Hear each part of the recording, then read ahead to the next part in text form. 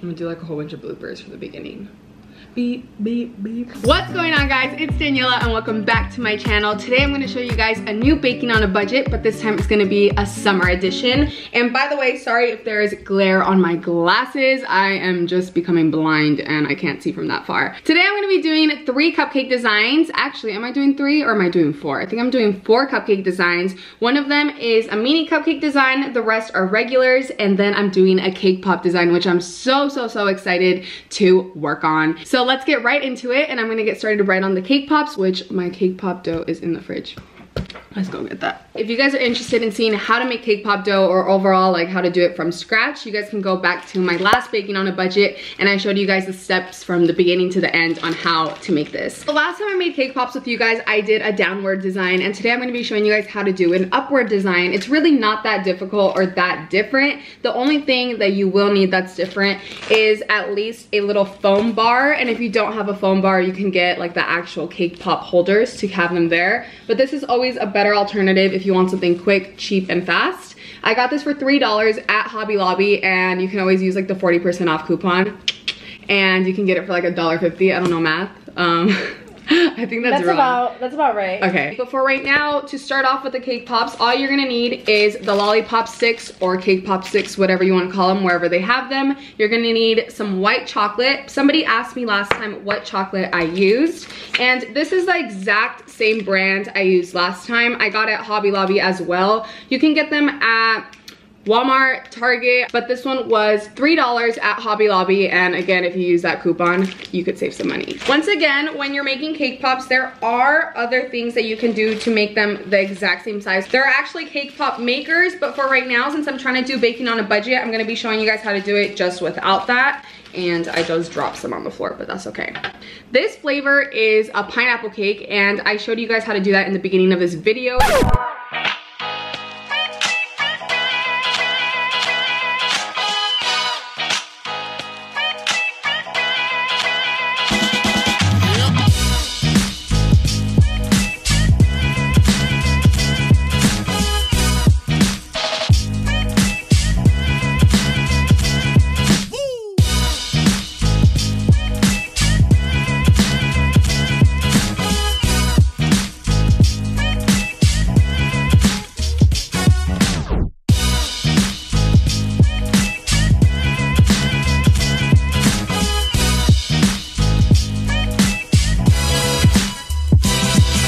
Honestly, this is one of my favorite recipes that I've made that are quick and easy. It definitely enhances the flavor of the store-bought cake and makes it seem a little bit more than just what it is. Make sure that when you make cake pop dough, it's not really mushy, it really stays at the consistency that it should be, and it's not falling apart. That's what you really are looking for. So now that I completed the cake base, all we're gonna do is pretty much put the sticks in, and we're gonna make it look like this. When you're dipping the sticks, you really don't wanna put so much chocolate on the stick, just because you really wanna make it pretty clean in the bottom, just so it could look a little bit more nice. And also, you don't wanna stick your stick all the way through, just because there's gonna be a hole, and we really don't want that. So you're gonna get your stick, kind of dip it in, just the top of it. You really don't need to go too far in, and once you feel the stick go all the way through, at least from the start of where you put the chocolate, that's all that you gotta do. From there, we're gonna let them chill in the fridge, and in the meantime, once they chill, we're gonna be working on our cupcakes.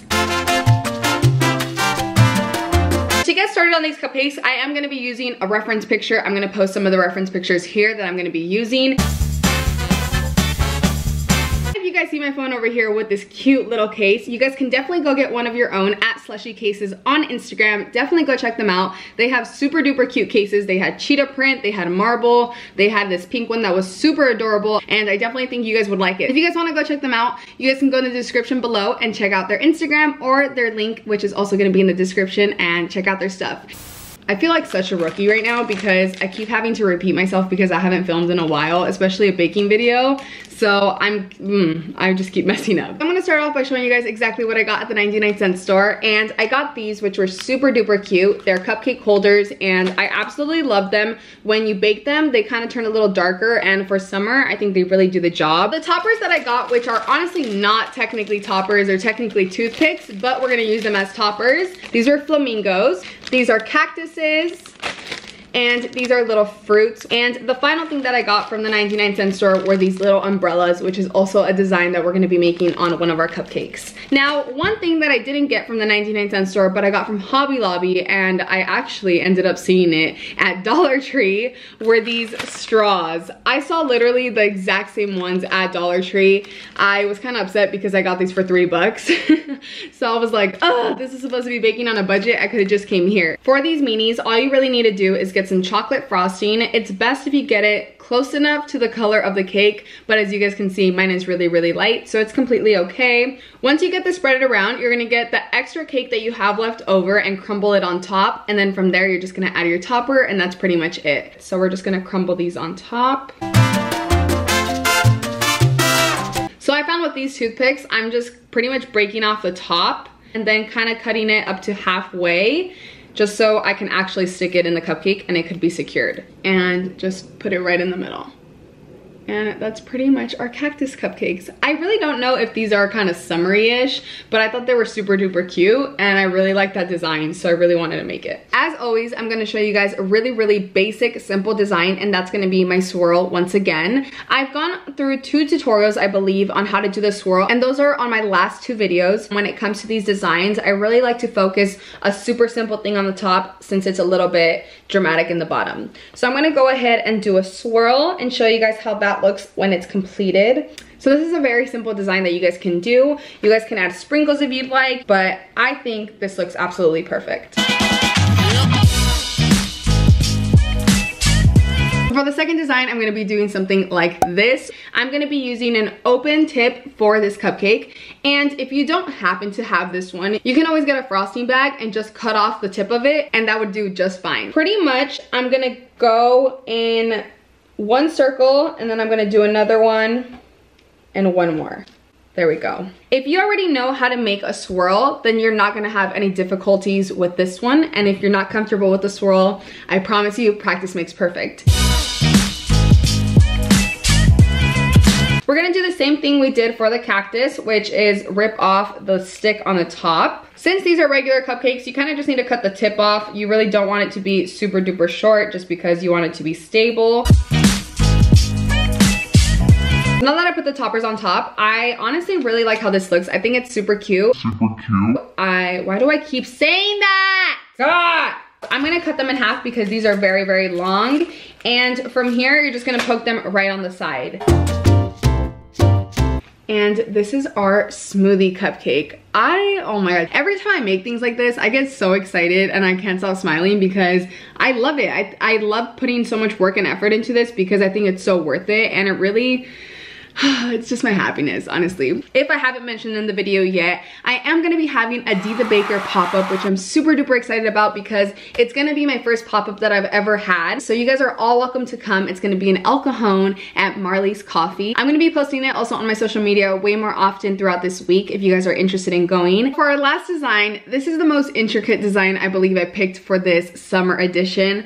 But I think it's very doable. Like I said, I always try to pick things that I know you guys can do, and if I can recreate them, you guys can recreate them as well. The one I'm gonna be doing is the one right here. As you guys saw, it does have a little teddy bear instead of a flamingo, but I thought adding the flamingo would add a pop of color. There's 2 different designs that you guys can do with it. There's one which is the swirl, which I'm gonna pop up again, and then there's also one that you guys can kind of use like a butter knife, which is the one that you guys saw with the teddy bear. It seems like they don't add that much frosting, so I'm kind of just gonna do 2. You're also gonna need for this design either cookie crumbs, graham cracker crumbs, anything you'd like. I found these almond cookies in my pantry and I decided they'll do just fine. You're gonna get your cookie crumbs and just kind of sprinkle it around. From here, I'm gonna get my flamingo. Same process like we've been doing for the rest of the cupcakes. So you're gonna put the flamingo right in the middle. When it comes to summer, luau, or just those types of themes, I think a little umbrella, you got to. Like, if you don't have one, why? We're gonna open this up really slowly to not break it. I decided to change the umbrella just because it was a lot of blue, but this is our beach flamingo cupcake. Let me make it focus. This doesn't really look that much like sand, but it gets the job done, to be honest, since I don't have anything else. So my cousin just came downstairs and I'm gonna ask her opinion on my cupcakes. Don't be a liar, don't be biased. This is a smoothie cupcake. I like it a lot. Isn't it so cute? It's really cute. So to finish off these two cupcakes, I'm gonna do the other design, but the same exact type of design, I guess you can say. It's just a different style. They pretty much just put half blue, half white, and then they blended it out with a butter knife, which I'm gonna do so right now. All right. This is kind of difficult, I'm not gonna lie. I really think that the frosting tip is way easier just because blending two colors without mixing them is a little difficult. But we're gonna get it done. This is the one with the butter knife, and then this is with the swirl. Last dessert of the day.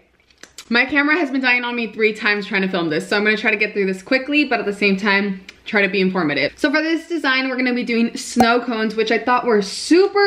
I saw this design on Pinterest. I haven't seen anybody else do this design, which is why I really wanted to show you guys. It's pretty much like a DIY project, if I'm really being honest.